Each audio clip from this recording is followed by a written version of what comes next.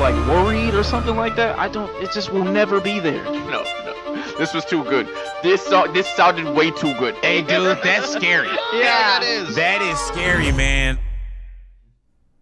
AI! The rise of AI music is stirring controversy as internet users experiment with generating fake songs using AI models of famous artists, some of which are deemed to be more impressive than actual projects these artists drop. And while some are hailing it as the future of music production, others argue that it is a threat to the authenticity and creativity of real musicians. Fuck AI music. But the question is the guilty pleasure of AI blurring the lines between creative innovation and ethical concerns? Now, before we delve into the world of AI today, let's take a look at the early use of AI in music. Artificial intelligence and music have a long and intertwined history that dates back to the mid-20th century. One of the earliest examples of AI music was the development of computer-generated music in the 1950s and the 1960s. This was a pioneering field that explored the possibilities of using computers to create and manipulate sounds, as well as to compose music based on rules and algorithms. One of the most influential figures in the field was Max Matthews, an American engineer and computer scientist who is widely regarded as the father of computer music. He developed a series of programs called Music 1 to Music 5, which allowed users to synthesize and manipulate sounds using digital signal processing techniques. Do you know Deacon Newland? She was a pianist, but not all the stuff she played was very good. And at the intermission, we sort of looked at each other. I don't know who said it. John said, the computer could do better than this. Why don't you write a program? So I went away and wrote Music 1, which did not do better than that, but which was a beginning. Music 4 was used to create some of the first ever computer-generated music pieces in 1961, called Daisy Bell. And if you ever scroll on TikTok enough, you would be familiar with this one.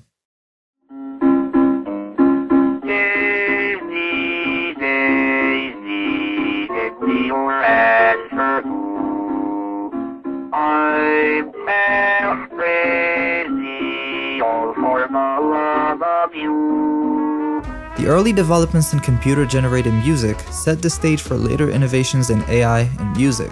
One such innovation is experiments in musical intelligence, also known as EMI, a program created and founded by David Cope in 1983. So I consulted with them, and they all came to the same agreeable kind of advice, which was essentially, why don't you, since you can program, why don't you write a program that will create your music for you? I thought that was a very good idea. EMI uses artificial intelligence to analyze and create music by deconstructing compositions, analyzing them, and separating them into parts. The program then determines patterns and signatures in the work that signify the piece's style and recombines the various pieces into new patterns without replicating anything exactly.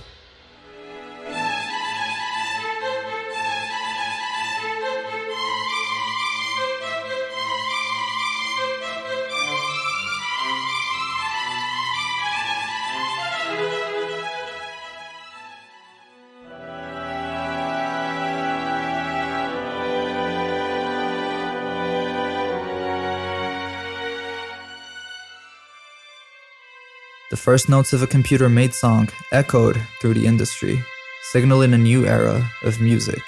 And much like the haunting melody of Daisy Bell, AI music has continued to evolve, both captivating and chilling audiences with its endless possibilities.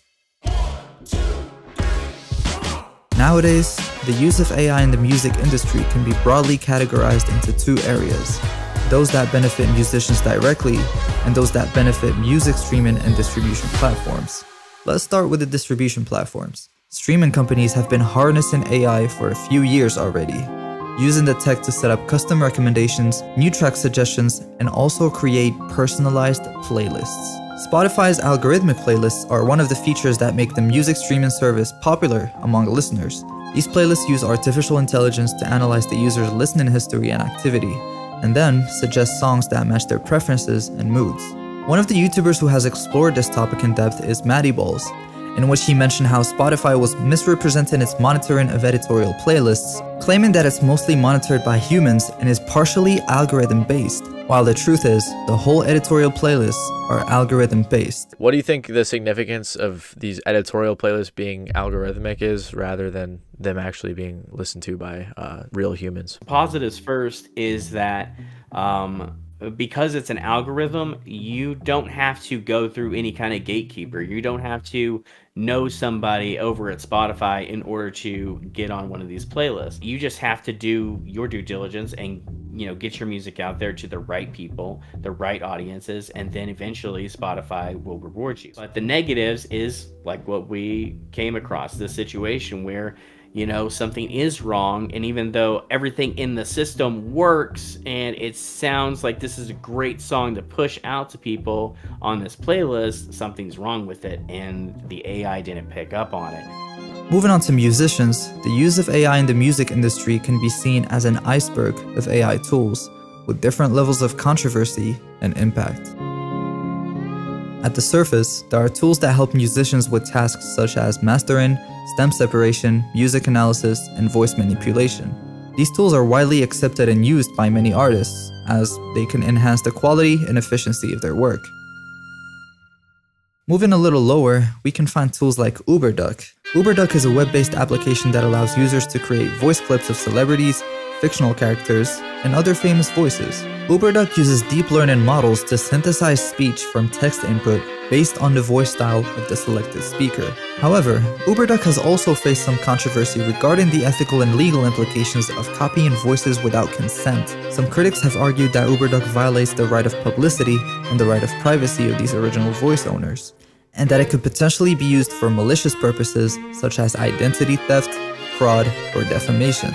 Moreover, some voice actors and celebrities have expressed their displeasure with UberDuck, claiming that it undermines their work and talent. Well, okay, but what about the music industry? Well, UberDuck has not necessarily caused much uproar in the music scene, and that's because its synthesized voices are not very convincing or realistic. I say, Although UberDuck can mimic the tone and accent of singers, it cannot reproduce the nuances and emotions that make music expressive and unique. Therefore, most musicians and listeners did not consider UberDuck a threat or a substitute for human singers, but rather a novelty or a parody tool. And let's just say that didn't last for too long. As technology advanced and more sophisticated AI tools were developed, concerns about the potential threat posed by AI to the music industry began to emerge.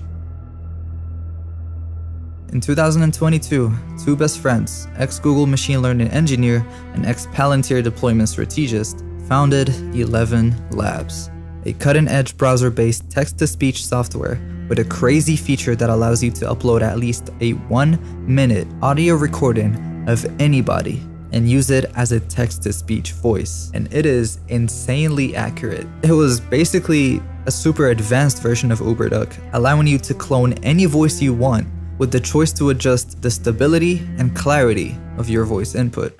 This is an AI version of Andrew Tate. Whatever you hear me say is not said by the real Andrew Tate. Subscribe to Aura Dies, though. Let's talk about what you can do if you're a bad actor and there's someone you don't like. You know, let's say there's a celebrity you don't like. You could take a voice sample of them, plug it into this program, and write up some horrible shit and post it online, claim it's a leak. A leak. Let's take this word and incorporate it into the world of music. Recently, streamer Aiden Ross leaked Travis Scott's unreleased verse on Rockstar Made by Playboi Carti in one of his streams. Yo, it's good. Yo, what the fuck are you doing, dude? Yo, it's good, bro. My bad, man. Are you serious? You're leaking shit on your stream? Nah. I thought it was leaked. Fucking 10 people text me. It's like, dude, I don't fucking watch this shit for 2 seconds and you start leaking shit. Where'd you even get it? I didn't fucking send you that. I thought it was leaked. And while some people thought that he genuinely forgot or that it was one of his usual publicity stunts, one portion of people mentioned something different and interesting. This is AI generated. Now thinking about it, people's doubt of the authenticity of an artist's voice in a song was beginning to rise. And this is due to the birth of the most trending AI technology in the music scene right now. Sovit's SVC. yet another groundbreaking tool made by a team of developers and contributors mainly from China, Japan, and potentially other countries. SVC stands for Soft Voice Conversion, which pretty much explains what this tool is capable of. All you need is on one hand a trained model with a dataset, and on the other hand a voice input or audio recording. You feed these into the AI, and just like that, you have an AI Travis Scott. For you I die again. For you I die again. By this point, it is very important to acknowledge that whenever a technology becomes widely available, there will always be both positive and negative ways in which it is used. On the positive side, it can be argued that musicians may use AI technology for non-commercial purposes, such as experimentation and creative exploration, with proper attribution or compensation for the original artist, and without negatively impacting their reputation. But doing all of what I just mentioned may just not be enough when it comes to cloning another human being's voice, ethically speaking. And I know morality is such a subjective topic and so relative that each one of us will have their own opinion. But let's just take a look at what's happening with the recent trend of AI songs and covers. This tweet by Roberto Nixon was the first big announcement of this AI technology. You might notice that I sound like Kanye West. No, Yeezy didn't record a voiceover for me for this video. I didn't learn how to do impressions.